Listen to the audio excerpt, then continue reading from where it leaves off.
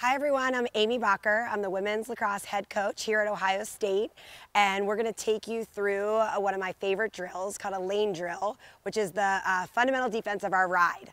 I've got my associate head coach here, Kristen Carr, affectionately known as Cookie, U.S. lacrosse team member and rock star defender, but she's actually going to be my attacker in this drill as if she's clearing the ball upfield. So in our lane drill, what we're really working on is trying first to slow the ball and then really contain the ball to let our teammates get in so we can get in a settled defensive situation. Okay, I'm really gonna work on practicing with my hands just as much as my feet defensively to work to turn her. We're really lucky here at Ohio State to practice in our football facility. We share this with them. We use it outdoor as well, so we have these great lines that create this 5-yard lane. Cookie's not going to be able to travel outside this lane, so she can also work on her offensive moves as she's traveling down the field.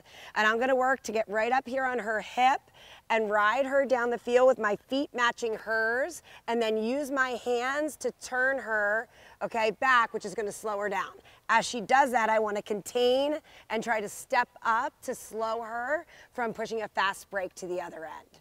So again, my positioning is low. I'm using my hands. We're traveling. She can't go outside of the lines. I'm going to step up. As she turns, I'm going to anticipate and step up. My hands are working together, okay, to really keep her on that side. I'm not windshield wipering my stick. So 2 hands are going out in front, almost in front of her belly button to really force her to turn. If she drags her stick, I can make that trail check. All right, if not, I'm gonna step up and really try to contain her on that side. And we'd work that drill all the way down sideline to sideline.